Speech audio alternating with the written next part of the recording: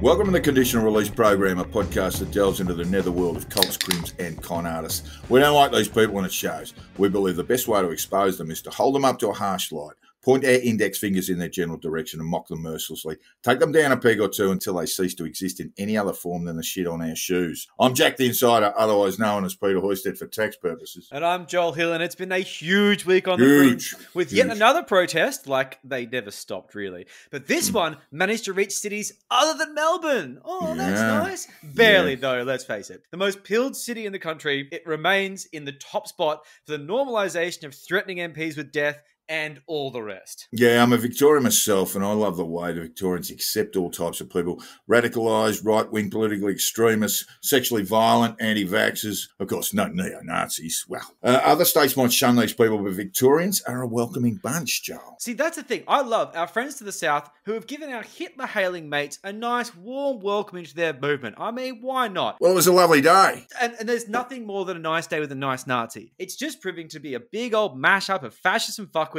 who don't hold a hose, but they seem to be able to tie a noose, which is interesting thing. Yes. And it's been a huge week for Nazis and the hard riders. They celebrate their idiot hero, Kyle Rittenhouse, being acquitted and spend their spare time hassling children at school. Just another week in the movement, Joel. Oh, yeah. Just another day that ends in Y. But it's been a huge week for new patrons who are keeping this thing going. Fuck, you guys are jumping on. My phone keeps buzzing. The response has been amazing, and there's some familiar names in there. We do this on a first name basis because some people like to lay low. We have, public servants who don't want to be, fired. Here's a bunch of our new best friends. Andrew, Bill, Thomas, Baylor, James, Clint, Harrow, who's a lifer, thank you. Wow, Sharon, our faithful researcher. You should not be giving us money. We should be paying you. Yes, Leonora, Leah, Ling Ling, love you. Little Flick, Paul, Jess, whose house I'm recording in right now, and she's giving us money, and I'm staying in a house. It's great. I'm just winning in all fronts. Alana, Tamara, Jono, Mick, Tom Ellis, one of my best mates of all time. I love you, Tom. Yes, thank you, Tom. He's a lifer. I love you dearly. The reason why I know Jack is because of Tom's dad. There you go. Trivia. Matt, Rob, Gideon, and Leah, we have to have you on the show at some point. You know that. We know that. We'll speak about it. She's the one who worked with the sex trafficking victims in Philippines. Fascinating girl. And of course, we've got Joe here doing the backstage pass thing with us today. G'day, Joe. Love it. Love it. It's good times. So after a year of doing this show in remnants of spare time, it's these contributions that will allow us to take this project a little bit more seriously,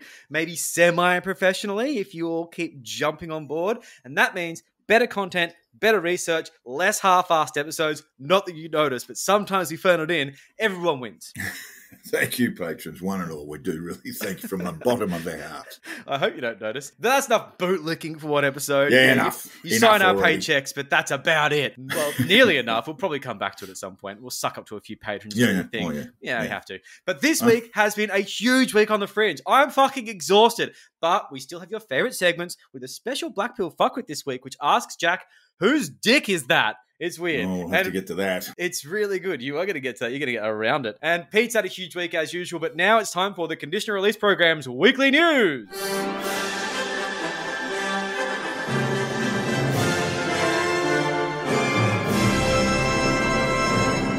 And it has been a huge weekend for the Cookers, who have had yet another big coordinated countrywide rally, because they just do it all the fucking time. But, this was a big one. And while the campaign against racism and fascism, CAF, tried to rally up a counter-protest on the Eastern Seaboard and some general places, it just failed to bring the kind of numbers that send a message to the militant truthers. If anything, they saw the tiny crowd and it probably galvanized them. Yeah, maybe. The counter-protest in Newtown was a handful at best. Just got to interrupt you there, Joel. I mean, our counter-protest in Newtown, it's really just Saturday afternoon shopping. There was like 6 people there. It was so embarrassing. So embarrassing. I kind of wish they didn't do it. You really wouldn't notice the difference in Newtown. That's my point. It really was. It was so funny. People in Newtown love Newtown. They love going, shopping at the food works. They don't like going to Town Hall. So it was kind of a good call to go to Newtown instead of Town Hall because it meant you got 125 instead of 25. I mean, it was fucking embarrassing. In Melbourne, it was a bit better, which is the main place for the counter-protest, 4,000 people, which was always going to be the biggest one, but it was dwarfed, which we'll talk about later, by the whole good versus evil crowd of pedophile hunters and truth seekers. Freedom!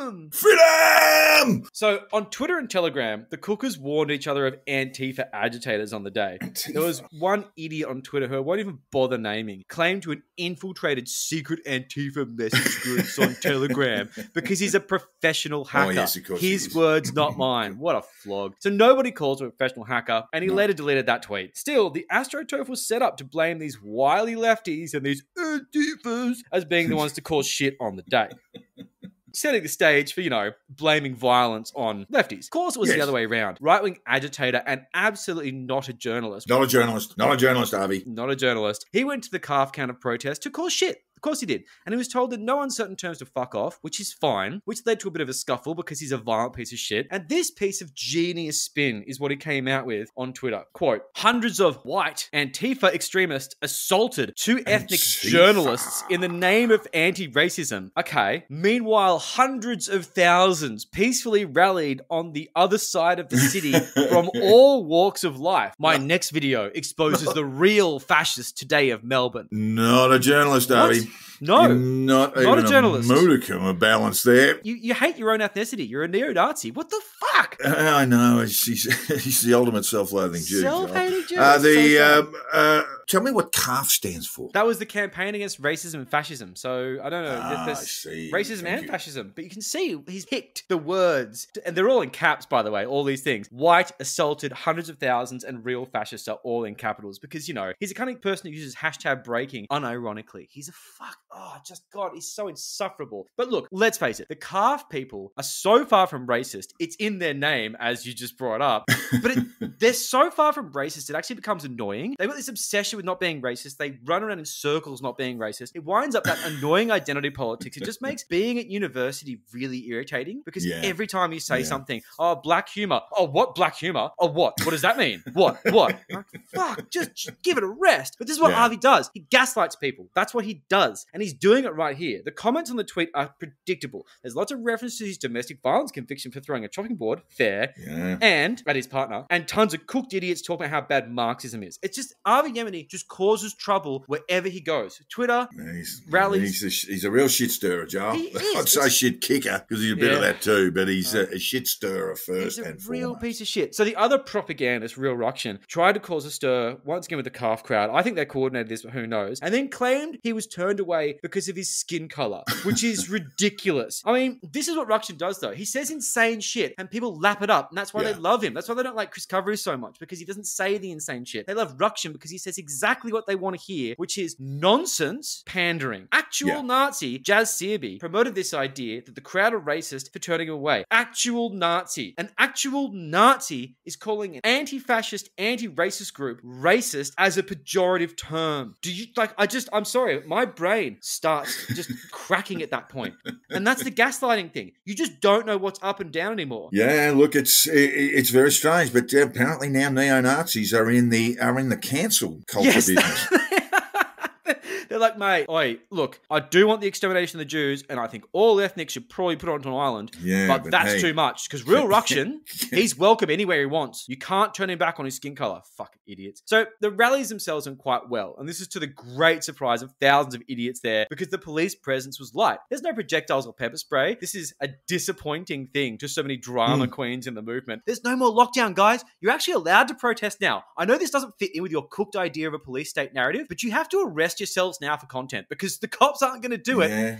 You're allowed to be out there. But people turned up in huge numbers. Of course, as you said, in the most pilled city of Australia, Melbourne. And it's the biggest crowd by far. It's huge. When previous rallies have shown frustration about lockdowns, vaccine mandates, this appeared to be much more of a general smatting of right-wing sentiment. People that don't like the fact that Labor is in government. It wasn't really as much. There was definitely the hardcore. There were Nazis, there were anti-vaxxers, there were cookers, but there was also a bunch of fairly normal people there. And this is, I believe, because the Victorian Liberals have been working very hard to co-opt this movement and normalise it. And it appears to have worked quite well. Yeah, look, I would honestly say, though, that a lot of those so-called normies are at risk of being radicalised. Absolutely. And from what we've experienced in elsewhere and in Melbourne, that radicalisation process can take just simply a couple of days. Or minutes, really. It's quite terrifying. Like you hang out with some cooked idiot and when your truth barriers are down, you believe they're bullshit. I mean, look, if you believe even a third of the shit they tell you, it's terrifying. It's just, of course, it's all completely made up. up. Yeah, that's the thing. That's being radicalised on misinformation. That's it. And real Ruction misinformation, let's get there, and others gleefully declared there were no racists in the crowd, and it was all an MSM stitch-up trying to make them look bad. This is the same guy that recently took a photo with Neil fucking Erickson, who is absolutely a Nazi and doesn't hide it, smiling like a fucking idiot, and then Neil posted the photo on his Telegram, put an SS hat, like a Nazi SS hat, on him with Photoshop. And this caption, poor Ruction has to put up with these crazy leftists. I got a selfie with the bloke because he's the blackface, one word, of the neo-Nazi movement. No other reason. Ruction will reinstate the white Australia policy. Hail Ruction. Ooh, that's got to make Ruction feel a little uncomfortable, doesn't it? He doesn't seem to have a problem with it. He's so fine with it. So Ruction, the professional gaslighter and amateur propagandist, claims there's no racist in the crowd. He may have missed Blair Cottrell, who stands out like a walking inflamed bicep, and took photos of himself having a great old time at the rally with some of his Nazi mates, including Neil, who then posted it on his Telegram. And it's easy to miss if you're not looking. But it was a lovely day. Joel. It was a nice day. You know, Nazis like good weather. They're famous for it. It's very Aryan weather. So, spotted by a patron of the podcast, Roman Demole, who we love very much, Croatian fascist symbols were on t-shirts in the crowd. Ooh. Thank you, Sandy, for taking me in that one, because the Croatian Nazi is strong. And let's face it, that's happening. I mean, they don't care, but it's happening. And it's a bit worrying these Nazis are showing up so proudly. It's like that thing of like make racists afraid again. Like they're just not scared. And this is the idea that infiltrating the movement with this sort of lecherous subtlety they're going to recruit people on the sly. No, they're walking in front and center and advertising their presence. I am still waiting to hear any prominent people in the movement denounce any Nazis. There are actual Nazis that say Hail Hitler and they salute doing the Nazi salute. And they're like, oh, it's fine. They're not there. Don't worry about it. What the fuck? Where's the line? Yeah. Look, if you find yourself sort of wandering into the movement this way and standing next to a guy who's got the right arm outstretched yelling out Heil Hitler, you'd have to say, maybe this is not the crowd for me. Or you say, mate, maybe you should leave because this is about vaccine mandates or whatever it is. It's not about Hitler. Please leave. But they don't, because they're opportunists. No. They're political opportunists. Yes, All they care about is numbers, which we'll get to later because that's very funny. So in Melbourne, there were speeches, as they do.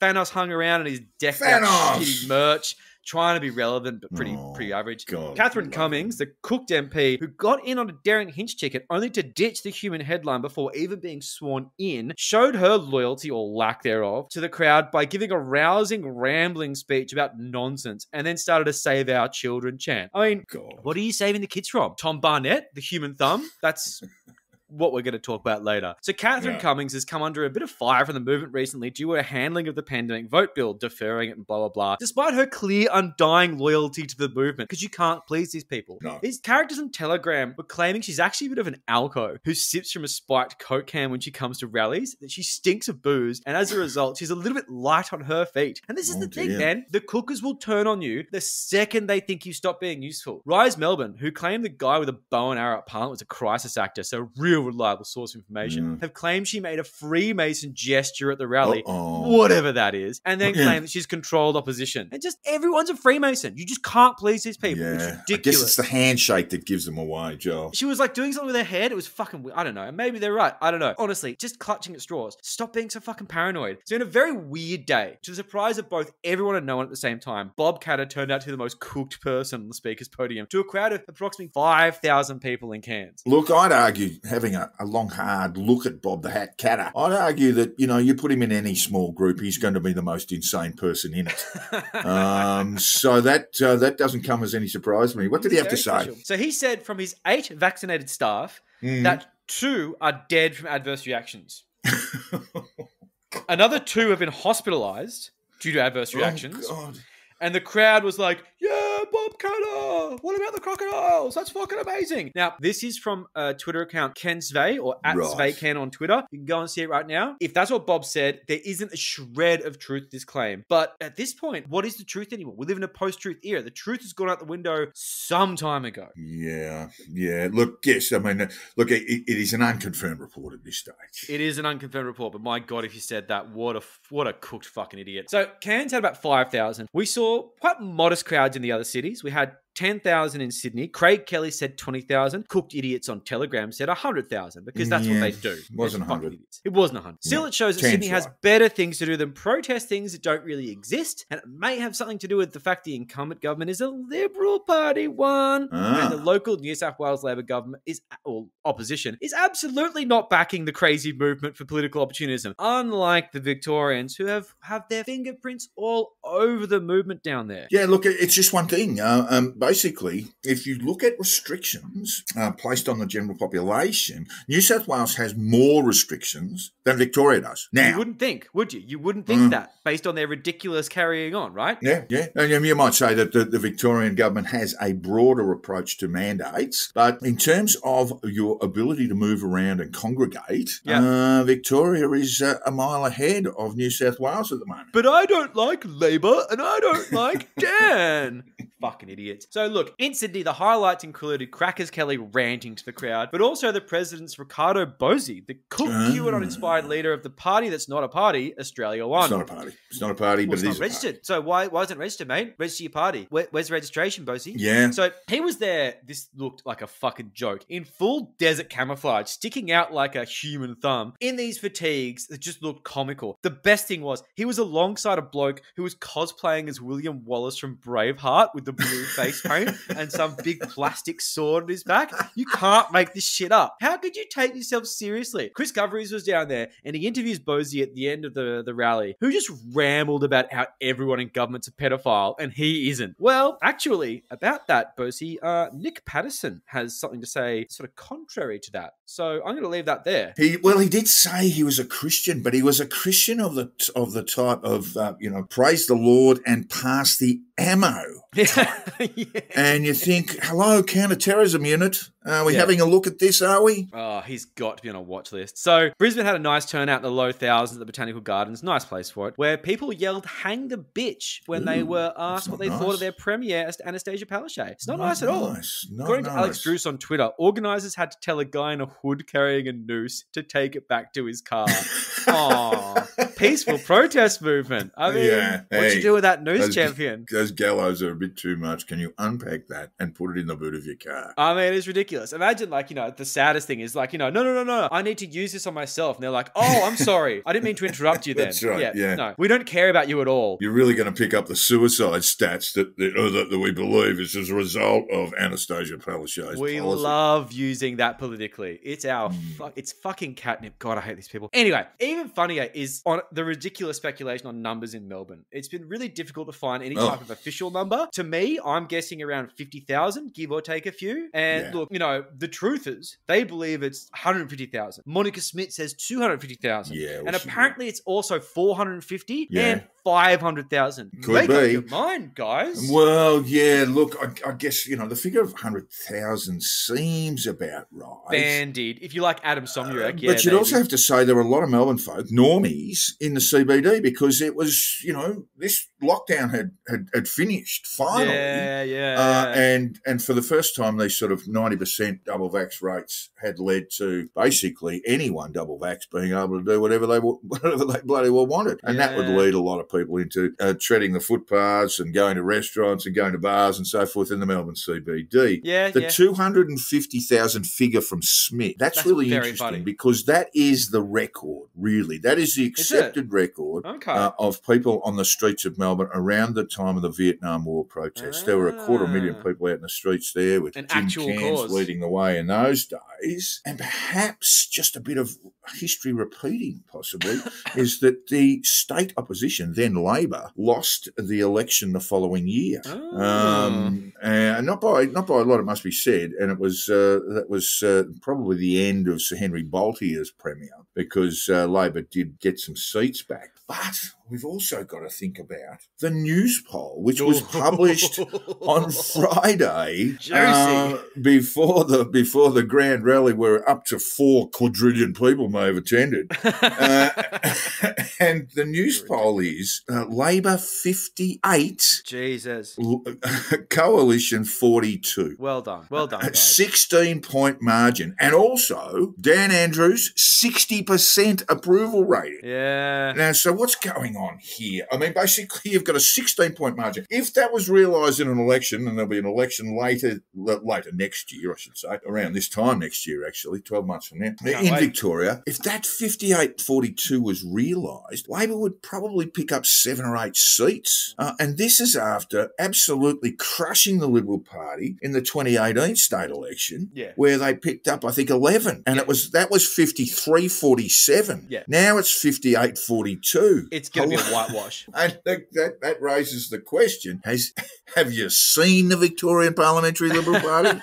Have you seen what they're up to? They are terrible. And if they actually think that they're going to get some sort of benefit from appealing to the extremes on the right, they are in for another kicking. They really are. They will have abandoned the centre largely, that Dan will gobble up with his better messaging, better communication skills, and they will be out there representing Blair Cottrell, and and it's just not going to work. It's also not going to work, and we touched on this last week, that you've got this disparate bunch of people with completely different interests, like neo-Nazis and ultra-nationalists, combining with the Christian right, combining with just kind of normies who feel a bit concerned about their future and so forth. There's no way you can keep these people together politically. Herding cats, man. Herding cats. There is no way you can do it. And that's what they'll find out as they go. They will find out. I mean, this is just some of the most astonishing stuff you've ever seen. And look, it's certainly my belief that the Victorian Liberal Party has been astroturfing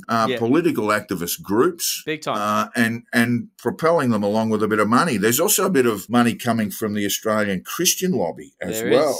Yes, and this is why we see, 18 months ago, this is a group of people who couldn't even, congregate in one place without getting confused. Pathetic. And now they're all standing there holding their little Australian flags. Where do you think they came from? And someone's organising it. There's podiums, there's sound systems now. They've never, ever had that. That's the kind of thing unions do, and that's the kind of thing political organisations do. ACL, Victorian Liberals, it's someone is facilitating this, because we know... There's more than one group, but the ACL is definitely active there. For sure. The right-wing faction of the Victorian Liberal Party is definitely there. Yep. And they are working, as you say, with groups like RDA. Yep. There's no doubt. That's how RDA started, basically, through the Victorian Liberal Party. And Clive Money's there as well. So, RDA has fumbled their way through getting to the point where they've got to now. But the thing that they've always been lacking, they've never lacked motivation, but they've lacked experience and they've lacked money. And now, all of a sudden, experienced operators popping up and money is funneling through. Things are being done in a way that actually makes sense. And look what happens. You get 50,000 people in Melbourne. I mean, the fact that these people aren't happy with 50,000 is just fucking astonishing. Most rallies get 100 people and they're stoked. 50,000 is incredible. The thing that blows my mind is that these idiots aren't happy with that. Monica Smith has to say 250,000. Idiots on Telegram have to say 500,000. What is wrong with you people?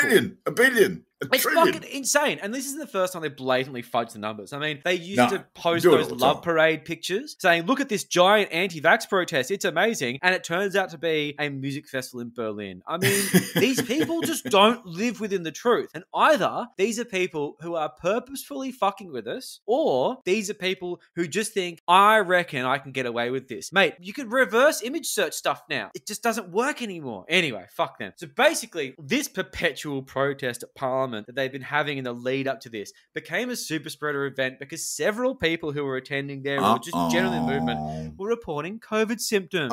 And the plague is fucking rife in Victoria. In New South Wales, we laugh at the plague because you have single digit numbers. But in Victoria, shit's kicking off. So they will all be there on the day. Still high numbers of cases. And absolutely. You would think by definition, most of these people are unvaccinated. So absolutely. Walk up, start sticking their chin out to SARS-CoV-2 and say, just hit me as hard as you can. Just give us a whack. So basically, one of the things that I find funny about people in the freedom movement is they seem to all like smoking. And they're about to have, let's face it, a fairly long holiday in ICU because they're just not healthy people.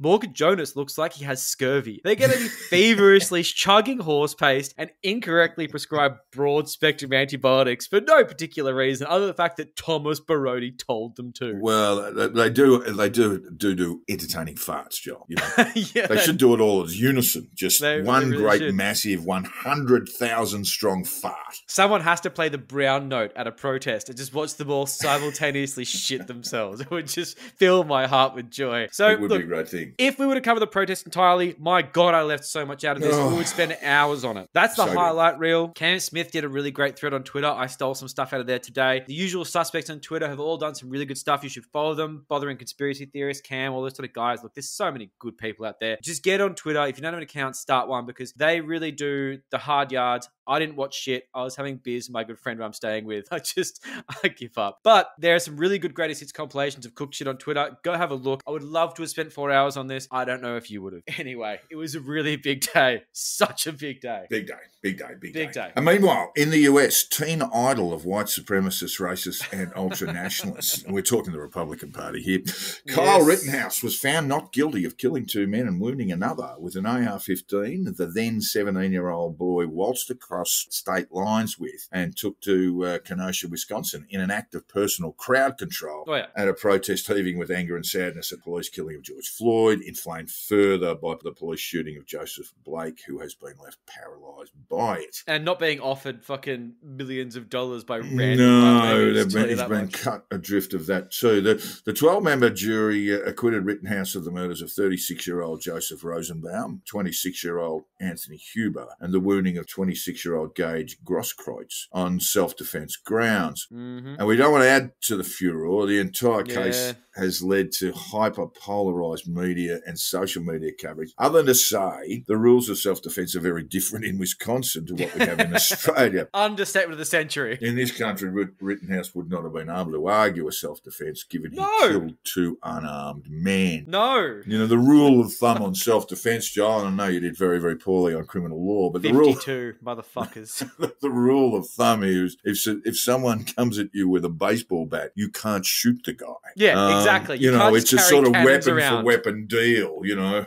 Yeah. This guy threw a punch at me, so I stabbed him 14 times. Is not self-defense. No, not quite. Not even in your house. Generally speaking, generally speaking, that's the rule. Look, anyway, moving forward, the hope is that Rittenhouse is mature enough not to have his story exploited by right-wing extremists. Nah. And that's a big call given his behaviour thus far. But at least his lawyer has called some of the opportunists out. Yeah. Rittenhouse's attorney, Mark Richards, slammed GOP, Republican Party congressman, who practically begged Kyle Rittenhouse, his client, to come work for them, declaring that their internship offers are nothing more than a cash grab. And here's a quote from Richards. They're raising money on it, and you have all these Republican congressmen saying, come work for me, Richards said following Rittenhouse's acquittal on Friday. They want to trade on his celebrity, and I think it's disgusting. I think you're absolutely right there, Mr. Richards. Yeah. The remarks came following offers from far-right congressmen such as Reps Paul Gosar from Arizona, Madison Cawthorn from North Carolina, and Matt Gaetz. Gacy from Florida, the pedo. who bantered on Twitter about who could scoop up the conservative poster child. Richards did not mince words for Donald Trump Jr. either, after the Jr. tweeted and deleted that a gun rights organisation would send Rittenhouse an AR-15. Richards said, he's an idiot. Yes, I don't have to expand on that because it speaks for itself. What a good lad. He did not miss there. He did not miss you, Donnie. In fact, it may well be Junior's middle name. Donald Idiot Trump Jr. Absolutely. I'll do anything for you. Money. Just tell me what you want me to. The Conditional Release program is proudly brought to you today by Old Testament literalism. For some misguided fools, the Old Testament is merely a book of old Abrahamic fairy tales that can really make you think. When we all know every single word of it is to be taken literally in complex 21st century societies, despite the fact it was knocked up over 3,000 years ago when people congregated in groups no bigger than 5. Never mind, love thy neighbour and the meek will inherit the earth. Those meek bastards have had it all their own way for too long. The Old Testament tells it like it is. No rooting out of school, no gambling, no boozing, no carousing, no blokes rooting other blokes, although Sheila's rooting other Sheilas is kind of a grey area. If the Melbourne rally is anything to go by, and we all know it is, Moses is back and he's pissed. He's got his tablets, and I don't mean pingers. Damn it, I love pingers. That's what Alan Jones calls them, pingers. Moses doesn't have any pingers, but he does have tablets, and he's going to hurl those about and whisk billions of the damned off to fiery lakes for all eternity. The Old Testament. Believe every word of it, or you're for the off. I think one of the first things it says within the Constitution is all laws within. And if you're unsuccessful in today's which black-pilled fuckwit said that, Joel, you'll be subject to judgment of the Old Testament God and cast into the pits of hell where you'll shovel shit for all eternity. Oh, but when's clock off? There is no clock off, Joel. But when's clock off? Yeah. I'm calling my union. Look, according to Jean-Paul Sartre, hell is other people, and he should know because he was a fucking horror show. Anyway, you're sitting in a room with him. Oh, that's fucking hell right there. Anyway. Imagine hell is fucking going to that Melbourne Freedom Rally and just being stuck in that forever. With those people. Yeah. Have you heard about Bill Gates? Mate. He's real bad. Fuck off. Anyway, question 1, Joel, and you really need to get these right. Oh, God. Here we go. Here's the quote. He deserves a not guilty verdict, and I sure hope he gets it because you know what? Kyle Rittenhouse would probably make a pretty good congressional intern. We may reach out to him and see if he'd be interested in helping the country in additional ways. And that came from listener Michael. It sure did. and you can read it too, Joel. So you might have a bit of a heads up here. I have a bit of a heads up in that one. That really was a should have edited copy that paste quote. job. But anyway, we'll keep it's going. Fine. Read about. Well, was it taking a break from sex trafficking, allegedly? Taking a break from procuring underage girls for prostitution, allegedly? America's favourite brothel creeper, allegedly. Florida's own, known affectionately as Gatesy, close friend of the podcast. Make me your whore, Gatesy. Make me your whore, Gatesy. Matt Gaetz. Oh. Or was it one of many Trumpers who addressed the riotous mob in DC on January 6th, telling them, this crowd has some fight? He got that right, didn't he? Rejected by the US Naval Academy, but eligible to join Congress, North Carolina's Madison Cawthorn. Or was it, he's as dumb as a sack of hammers, the ultimate cottage chocolate syrup boy, thick and rich, Junior. That's Donald Trump Jr. to you, Joel. Or was it, he loves his dad and he has the scars to prove it, mainly around the head, but when he drops his strides, and he does often because he can't be trusted to wear a belt, we can see his ass looks like bloody pink hamburger. He's a good-looking boy, though. Eric Trump. Look, this would have been hard between Gates and Cawthorn if you hadn't fucked up the paste of the document, so I'm going to go with Gates. This is spectacular piece of analysis there, Joel. I don't want to lose this done. one. Yes, it was in fact Gatesy, one of a number of GOP congressmen, with Madison Cawthorn being another, who was reaching out for Kyle Rittenhouse, the GOP. That was a 50-50, but I did get tipped off by the fact that Gates was left in the quote, which I really appreciate. Thank you very much. Thank you, listener. Yeah, well, in fact, I think that the fact that Kyle Rittenhouse is just 18, that probably should have tipped you into Matt Gaetz as well. It's how he likes him. It's all right, so you're 1 from 1, and that's a real good start because the Old Testament God, he doesn't fuck around, Joel. Here we go. Quote 2. You have no standing. You are at worst a traitor and at best an imbecile, the truth of which will be determined in due course. I hate that I like this, and I am absolutely sure that I'm going to hate the person who said it, and it's clashing with me because that's a great quote. Was it? That's Braveheart shit. Well, was it? Russian tourism promoter. Come to Mother Russia for the low vaccine rates. Stay because you've been incarcerated by Putin's kleptocrat thug regime. The Aussie Cossack. Simeon Boykov. Not a good person. Or was it GOP teen idol? Sentenced to 47 years of attending GOP CPACs. He's licensed to bear arms and arm bears. Kyle Rittenhouse. You fucking idiot. That's great. Was it self-help author, if you want help becoming a Nazi, that is, Ricardo Bozzi? Or was it just asking the question, the Jewish question, really, just putting it out there when he knows his answer involves camps and loading a bunch of people onto trucks? Harrison McLean. Ooh, this one's really hard. I think the fact that I can hear it in Bozzi's voice is what I'm going to go for. Please don't sentence me to hell. Well done, Joel. This is fantastic work so far, and you are avoiding the fiery pits of hell. I didn't even have to cheat on that one. That was good. And that's what Ricardo Bozzi said He's so fucking to an crazy. Adelaide magistrate that he was standing before. In fact, he wasn't probably standing because it was a telephone hookup. Yeah, and like a Bozzi's WebEx been sort of charged thing. with breach public health orders and what have you in South Australia. And that's what he told the magistrate. That's a good start. The magistrate said, I'm just hanging up on you right now. And that was the end of it. Yeah. But yeah, he said to his Fuck magistrate, off. you have no standing. You are at worst a traitor and at best an imbecile, the truth of which will be determined in due course. Enjoy How do you jail, get done for Ricardo. contempt? How do you get done for contempt? If that doesn't get you done for contempt, what does? His appearance at his next trial, which I think has been deferred until early next year, will be kind of spectacular. Because if he behaves like that, they'll just go, mate. Yeah, and this is one of those rare things that even lawyers don't understand, Joel. But when you are found guilty of contempt, you can remain in jail for as long as that contempt stands. That is, court will require you to come back and relieve that contempt, and that would involve an apology and a withdrawal. So we'll see how that all goes. But you are 2 for 2, Joel. That's a good law lesson here. I should be paying you my hex debt. And hell is looking a long way away for you, even though they probably have better air conditioning these days. Yeah, I like to think so. Okay, quote number 3. There isn't anything wrong with getting fascists to attend rallies. Oh, we are freedom lovers, and the rallies will challenge their authoritarian worldview. What? Communists should also come. Okay. End of quote. Was that 17-year-old Melbourne Freedom Rally teen, where all are welcome, especially Nazis, because freedom will have them stop all that Nazism and talk of kicking off the Holocaust again by sheer weight of saying, freedom, over and over and over. Lachlan Blake.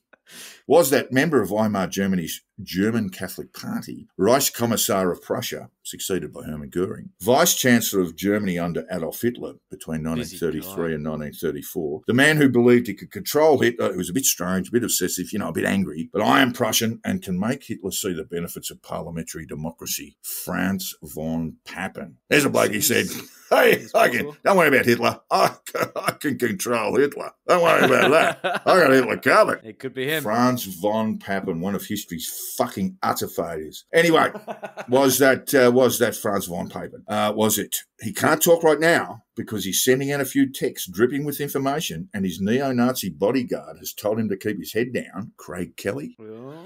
Or was that one love, one blood, one life? You got to do what you should. One life with each other. Sisters, brothers, Bono Vox. You do a much better Iggy Pop. I'm going to tell you that right now, and I won't lie. I Fucking really had Lust no for rhythm Life there. I really was just didn't. stuck in my head since you said that. Anyway, yep. It's those drums. Anyway, I'm going straight for the top guy, Lachlan Blake. Save fires. You are saved, Joel. And you gave may me such now shit options, it attend. was good. You may now attend any Melbourne Freedom Rally you like, because you have been given the thumbs up by a vicious Old Testament guide. Yes, it was in fact a fellow not well known within the movement. It must be said. He's just a kid, and I don't want to pick on him too much. He's 17, and he probably should know a little bit better. But he thinks, let's bring on the Nazis and the commies, the commie Nazis. Let's face it. To be honest, when I was 17, there is a massive chance I would have attended these rallies. I'm not fucking lying. I am not lying. Yeah, so we won't pick on Lachlan too much. Yeah, but that is I see a lot of me in Lachlan. strange thing to say.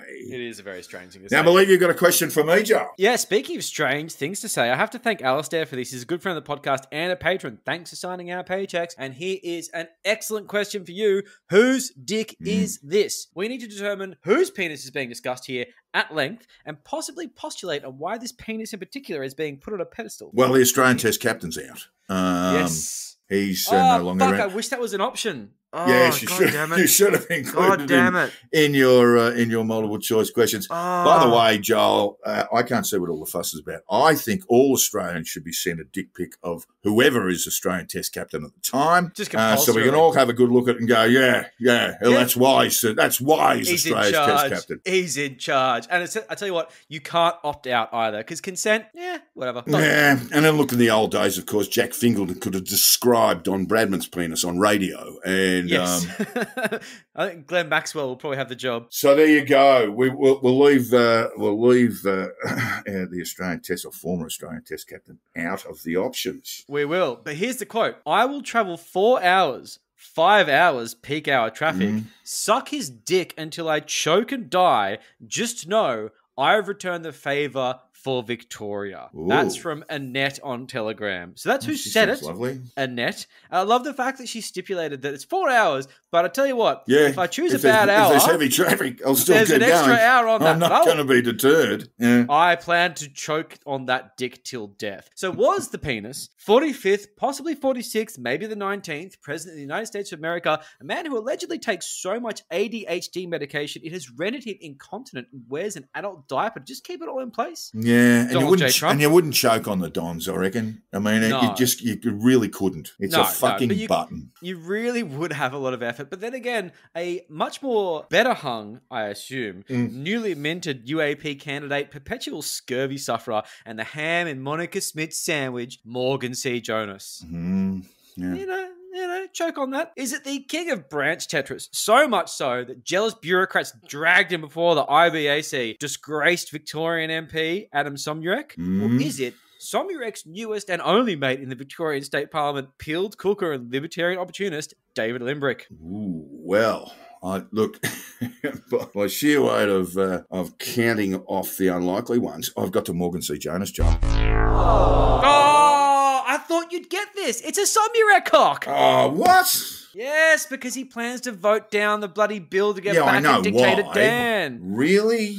That's the cock, man. That's the cock. She's going to choke on it until she's dead. Annette. No mirrors You at will be Georgia and missed, Annette. Have a fucking good look at yourself. It's such a bizarre thing to say. What a fucking weird person. Now we ask listeners to send us an email if they've come across something really, really stupid said by Black Pill Fuckwits. We want your input, listeners. If you've recently come across something posted that is so odd, so bizarre that it can only be appreciated by the criminally stupid, drop us a line. And we'd like to thank Michael for his contribution this week. And just like we will with Michael, we will send you a stubby holder and some assorted TCRP tatter if you make our lives easier and send me a quote that we can use on the show. And we also throw in Alistair there, who's done a wonderful job. He did a good job. He's getting a stubby holder as well. Well done, It's Alistair. a 2 stubby holder week. And the conditional release program stubby holder is the only stubby holder clinically proven to keep drinks cold. We also remind listeners the conditional release program stubby holder has never told a lie in public life. Oh. All right, maybe one, but that was to the French, so no harm done there. Yeah, fuck and them. furthermore, the conditional release program denounces political violence, but isn't it time for governments to get out of the way, Joel? Absolutely. The conditional Fuck release them. program stubby holder condemns violent elements within the protest movement, but at the same time understands their frustrations. The conditional release program stubby holder. I call mine Scotty. Other stubby holders haven't got the guts to dog whistle to extremists. So if you want to keep your piss cold while standing next to a working model of the gallows and not think there's anything strange about that, because it's just casual, drop us a line. Mark the attention of Jack. Gotta be marked Bury the the attention quote. of Jack. Look, this week's reader put it in a Word document as an attachment. I can't see that shit. Yeah, it's very, very fine work from Michael. That being said, Jack left the fucking name in the quote, so it was really good. So everyone kicked a goal that day. But send it to our email address at theconditionalreleaseprogram@gmail.com. I love that. Yeah, that was failure to edit out some of the quote attribution there from Michael. Not his fault, but mine.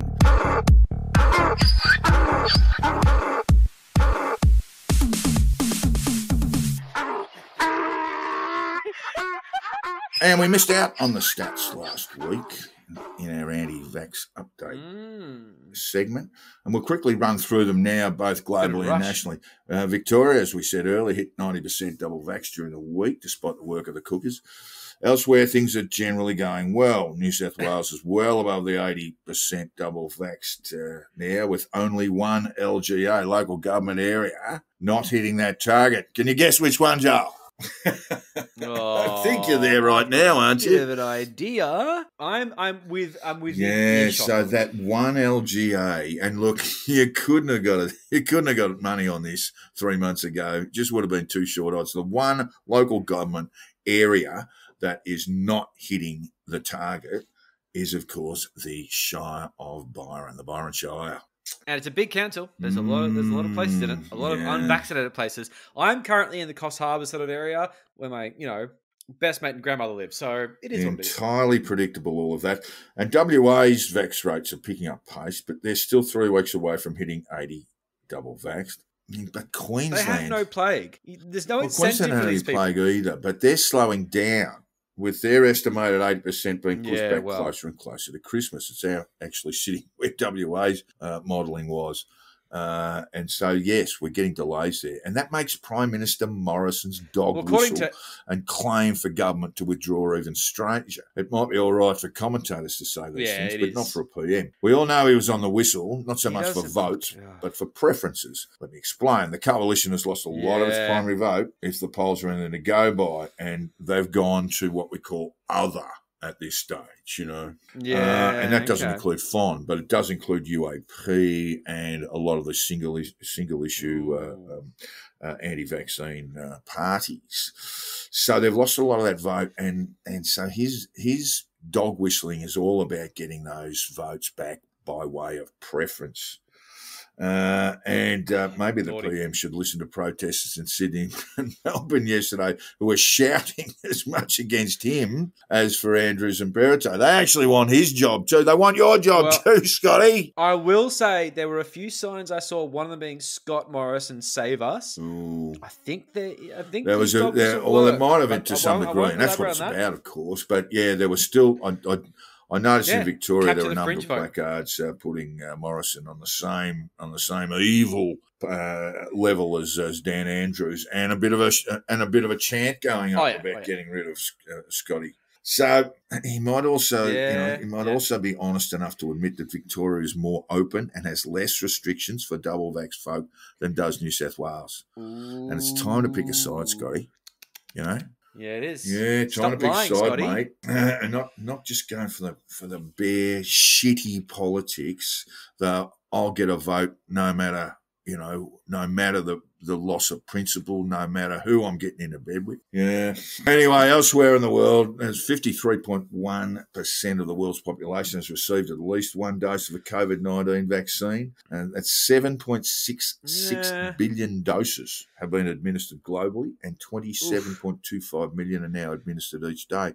When we first started doing those stats, it was at 50 million doses a week. 50 million doses a day. Now it's really half that. Yeah, okay. And this points to the next stat, which we haven't touched on for a little while, but only 5% of people in low-income countries have received at least one dose. Only 5%.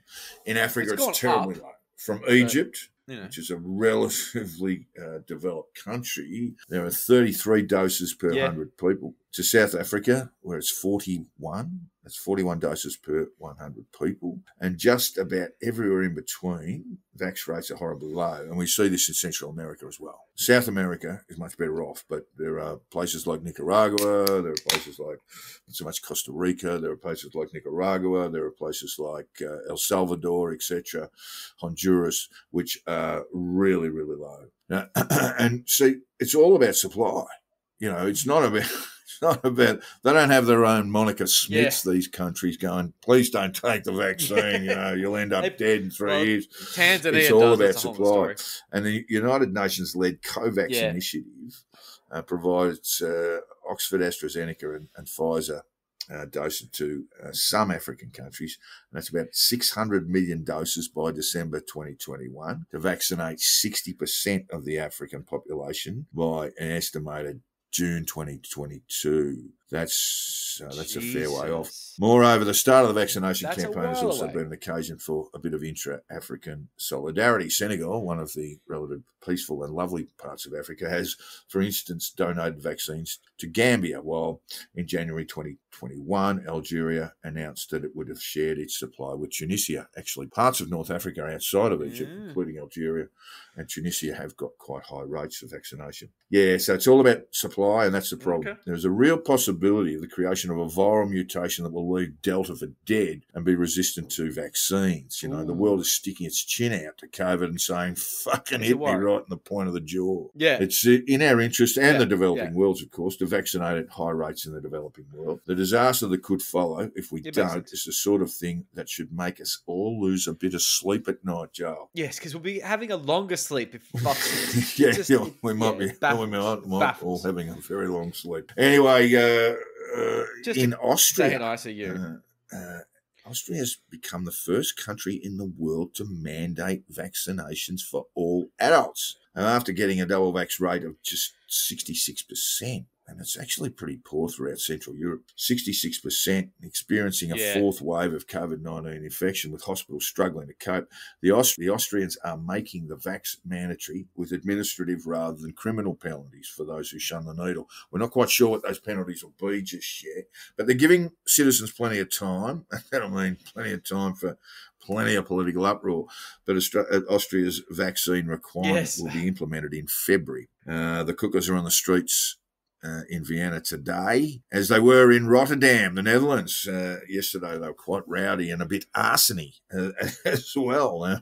Hurling some flaming objects around. But can you imagine what would happen in Victoria if Dan just went, you clowns, mandate vaccine for all? You imagine what would happen? It would just be a fucking... And the thing is, it's so tricky because I don't support, as such, mandatory vaccination. I do, on the shelf of things, I do kind of agree with the idea of advanced care directive saying if I don't vaccinate, don't treat me. And that's fine. And I, as I say, trust my immune system. But at the same time, man, there's so many things that are balancing out here. And the thing that's so frustrating is there's all these variables, all these considerations that aren't a big deal if you just go absolutely get right vaccinated, and then you don't get sick, and then everyone can get on with their fucking lives. My take on this is, God, it's probably a little bit complicated. I mean, there is no way you can let an intensive care nurse say, I'm not going to take the vax. Otherwise, you'd have to say, you go and sit over there and we'll test you every 6 hours. And that means kind of, we really don't need you as an employee if you're going to just sit out. And the same with cops. The same too with other sort of service providers like personal trainers and yoga instructors. And I know how pilled a lot of these people are, but if you're in touch with people and you're not vaccinated and you're in close contact with them, you don't know that person, your client, has a nephew who has leukemia.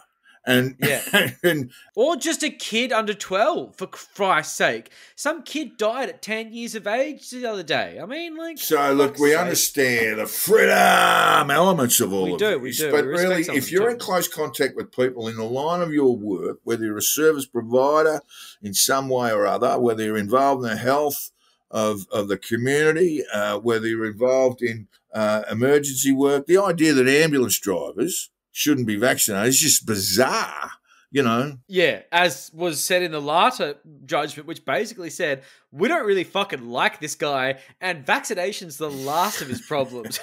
Yeah. And meanwhile, Joel, the anti-vax movement, peaceful protesters, getting a bit nasty, hitting on kids. Oh, peaceful protesters. Oh, yeah. Yeah. Well, that's something we've long predicted on this podcast. Basically due to the fact that they're following directly in the footsteps of the UK and the USA truther movements.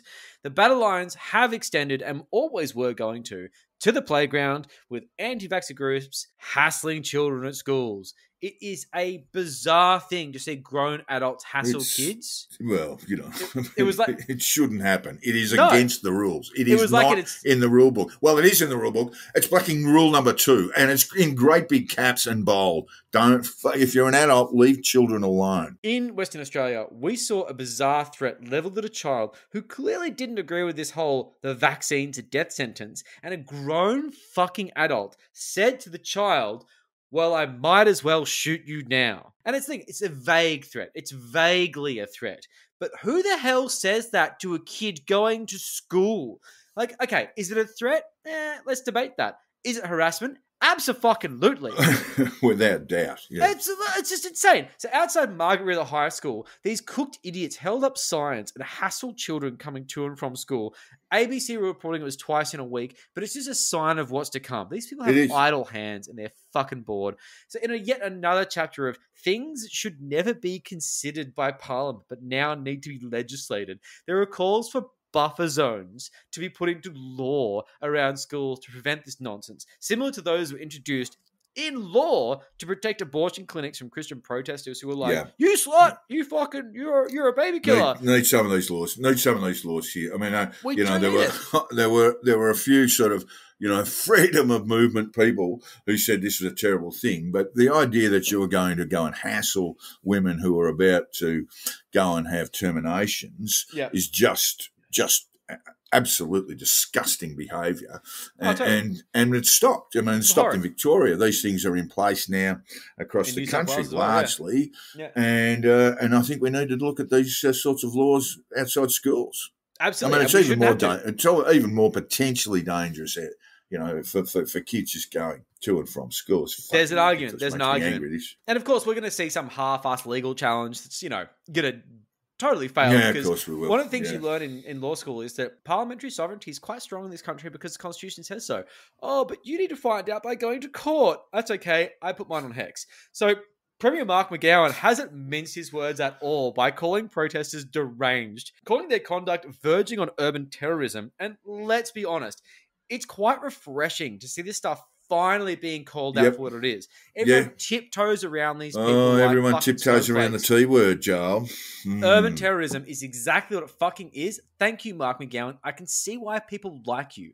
So on the other side of the country, in the anti-vaxxer heartland, the low vaccination rate heartland of Byron Bay, Human Thumb and almost mayoral candidate who failed to register his campaign in time, Tom Barnett, has decided that hassling local school kids is a great way to spend your spare time. Yeah. Why not? Why not? You know, I like Tetris. I like puzzles, but what I really like is hassling children. So a fun fact about Barnett... Because they're really not going to hassle us back, you know. No, it's a victimless crime. Bullying, isn't it? A fun fact about Barnett is that he's actually raised funds for his mayoral campaign, but since it was revealed that he would not actually be on the ticket due to his failure of his own accord to lodge paperwork in time, he's not offering refunds. People called him out and he's like, I'm going to spend it on other activism. Just classy. Because it's always a grift. It's always a fucking grift. Offer refunds. People might not take you up on it. Just, oh my God. So Jane Hansen, as usual, did great reporting on this in the Telegraph. Yeah, love your work, Jane. The Thumb Barnett to be trying to scare kids away from vaccination, which is just such a noble thing to do. They also appropriated the Aboriginal flag with a sign they had there with a hashtag saying, "Hold the bloodline," which is great because they're appropriating Aboriginal culture. They're also playing the term "hold the line," which a term anti-vaxxers is just stealing from unionists because it's what they kind of do. But then also "hold the bloodline." Like, there's a lot of things about that just don't sit right. It doesn't mean... I don't know what it means. That is a first draft motto where you write that down. It's got a bit of the neo-Nazis about it when you think about it, you know. Yeah, the whole like pure bloods. I mean, like, it's just gross.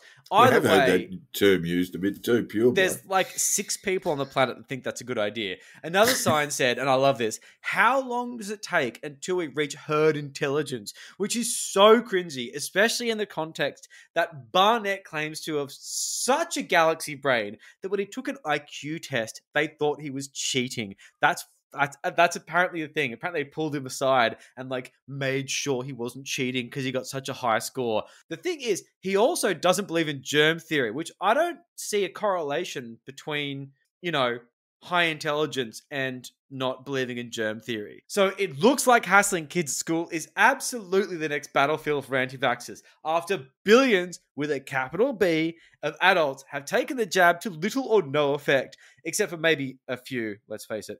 Protection from COVID-19 is the main highlight of the vaccination experience. That's the thing. That's so you'll be losing sight of that, some of us. Yes. So anti-vaxxers are moving their target to anyone feeling uncertain about the jab with dramatic misinformation, complete fucking lies, and casual death threats. Save the children? Yeah. Yes, we actually do need to save the children from human thumbs with strange cooked signs that appropriate Aboriginal culture and are generally just fucking ridiculous. Please save us from Tom Barnett. Save the children.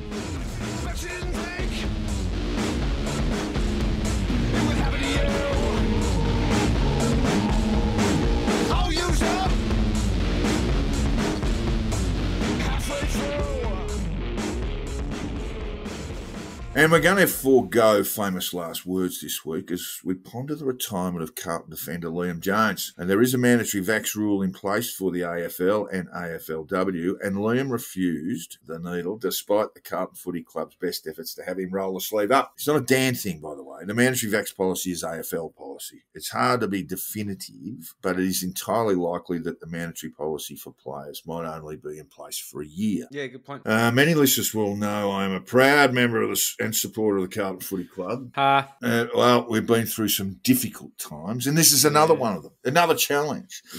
There are a few things I want to mention here. Liam Jones has made very little in terms of public comment, other than stating his reasons were cultural differences, quote unquote, and asking that his request for privacy be respected. Fair. And Liam Jones and the club have handled this matter as best they could, and Jones has not grabbed the soapbox and tried to get himself some clout. Yeah. He has handled himself with great dignity. He's lost perhaps as much as $500,000 in player payments. He had a year to run on his contract and almost certainly would have been given an extension sometime after 2022. Yep. And on one side, he's made a principled decision. On the other side, it is inexplicable, incomprehensible. Yeah. What he does do is leave a gaping hole in Carlton's defence. He was a player who came to the club from the Bulldogs as a forward and remade himself into a key defender with an ability to take on the best power forwards in the comp and make life very difficult for them. He was one of the best intercept markers in the comp. So he reinvented himself, Joel. He was on the verge of being delisted forever, and he went back and learned to be a defender. And so he's really tried so hard that we're really looking forward to the latter part of his career. He's been fantastic for the last 4 or 5 years at Carlton, and then we were looking forward to just further improvement over the next 2-3, and that would probably see him out. But look, just as a Carlton barrack, it's immeasurably sad. It's also a reminder that the conditional release program does not condemn people who choose not to be vaccinated. Going unvaxxed does not make a person an anti-vaxxer. And the best definition of an anti-vaxxer, and one I use all the time, is a person who seeks to influence or pressure other people not to get vaccinated, often by misinformation. And so Liam Jones certainly does not fall into that category. Liam Jones, as a Carlton man, it's not famous last words, but it makes me so sad. As a Carlton man, I can only say thank you for your contribution to the Carlton Footy Club and best wishes for the future. And now with tears welling in my eyes, I need to restrain myself. Force all those emotions down, and further down into the unconscious where they will do no harm until the lawnmower breaks down and I become very sweary and a little bit homicidal. It's safer for all that way. Maybe not the mower, which is going to get terrible kicking. So it deserves. It's time to suppress those bad emotions as we now turn to a great man.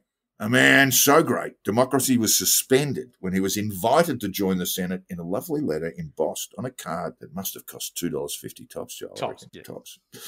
He's got a lot to give, and he gives it week in, week out. Yes, listeners, let us cast our minds over his gentle wisdom and his tireless work to turn a dollar in difficult times. It's the week in Pete Evans.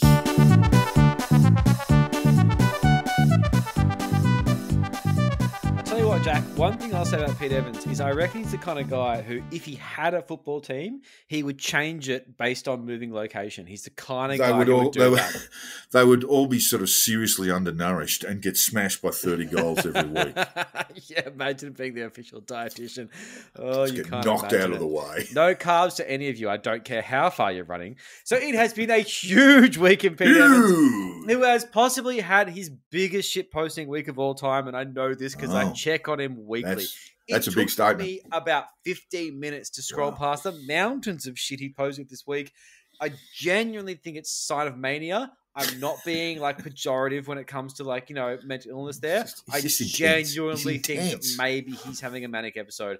Either way, I mean, it's cause for concern. So, as we said, Kyle Rittenhouse is innocent and Pete is over the fucking moon. See, Pete's taken a real shine to American politics. He's always dabbled in it, but this past week, he's gone head first. Give this guy a few wins and he just cracks a chub. Give him a few more and it is dead set priapism. Yeah. That boner is for life. You can't. You could hit it with a spoon, it'll still stay hard. The spoon will break. So is he planning a move to the US? I don't know. Did he get invited to the Senate over there? That's possible. That is possible. I'm not sure. It's possible. Who knows? But fuck me, he's posting a lot of American content.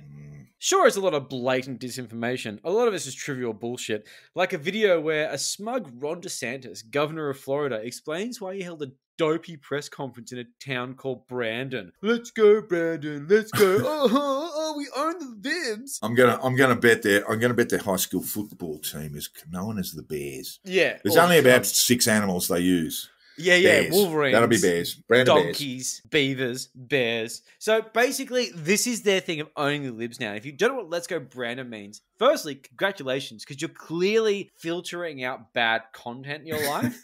But this podcast is all about settling the score on that, and you're now going to know what it means. At some weird redneck NASCAR meeting somewhere, probably in Florida, the crowd were chanting, "Fuck Biden." And a reporter on the ground claimed they are in fact saying, "Let's go, Brandon." And it was kind of funny at first, but now they've done it to death. There's bumper stickers, there's T-shirts. This is a humorless cult with the creative talents of a dead moth. They're not funny, so they get so excited when they feel that rare, exciting, and confusing sensation of laughter. Like, what is this? What is this laughter thing? I never wanted to end. So it's hard to imagine after Pete expanded his portfolio to include yet another cult compound in the Northern Rivers that he's going to dust off his suitcases and catch a boat since he can't catch a plane. Maybe. The old US of A. I think he should. He should start fresh there. Mate, the US loves a redemption story. He's basically a moderate over there. He's got room for growth. Yeah. One thing that I noticed is that his numbers have shot right back up. And I think it may be something I said. Thank the Lord. He was looking around $2,500 a post, and now he's back up to around 15,000. Relevance, it's relative. Let's face it. Yeah. Or maybe he supports some bots. He's back. One thing I've learned this week is that Pete does not give a fuck about the Australian movement. And while freedom fighters are pissing on the steps of Parliament and threatening to kill Dandrews, Pete has moved on to bigger things. Yeah. Now, we all know that Pete Evans does not like the pause. That is well established. But it seems that Pete's too cool for us now. And I personally, as an Australian, I feel a bit slighted. I mean, our cookers are world fucking class. They're basically camping out on Parliament steps. And Pete isn't even giving them a nod. Don't you turn your back on us, you fucking paleo cunt. Sure, the Americans are slick and well-funded and they've got like dark money. Maybe they talk a bigger game than flogs like Bosie, who just awkwardly scrambles shitty Q tropes with his half-assed, well-dressed incitement videos. But we're still cool, Pete. We have niche appeal. And the tyranny. We're the place that's under tyranny. Where are you? What about the tyranny? Australia's fallen. We fucking made you, you bastard. They fucking need you, you bastard. Don't you forget where you came from, Pete. Don't you turn your back on us. Pete, come back. Pete, we miss you. Well, Joe, I think what you got there is, I mean, look, Pete's just too big for Australia. I think that's where we got to. I mean, basically, he's just too big for this tiny little country. Yeah. And he's just basically, we're out of his depth. We are the pause in his back catalogue. And you have been listening to the Conditional Release program with your host, Jack the Insider and Joel Hill. If you haven't already, hit the subscribe button. And if you've enjoyed our bullshit, throw us a 5-star review on your podcast app. Jack can be found on Twitter on @JackTheInsider and Joel on @CrunchyMoses with a K. We have set up a Facebook page. Search for it. There's words. Promoting a podcast, easier said than done. Make our numbers bloom. Like 1,000 blooms that Kata said. The whole weird thing about, crocodiles. Make us bloom. Whatever Kata said. Just obey Kata at all times. Yeah, the Patreon is up and running, and we ask listeners to consider throwing a few dollars our way. For as little as $5, you'll have access to all sorts of bonus content. And if you give us enough money, you can watch us record the damn show, just like Joe's watching now. And we promised that if we reach 1,000, I will finally release the Frazzle Drip video that features Joel personally trafficking mole children directly to Dan Andrews. I've got it, and I am prepared to use it. Absolutely. But that video remains safely stored until we hit that milestone. So join up at patreon.com/the Conditional Release Program. And finally, all feedback, tips, and death threats should be sent to the Conditional Release Program @gmail.com. We would love to hear from you, even if it's simply to harass our children at school and casually threaten them with death if they are vaccinated. Idle hands really are the devil's work. Get a job, you fucking layabouts. See you later. See you later, guys. Off your asses.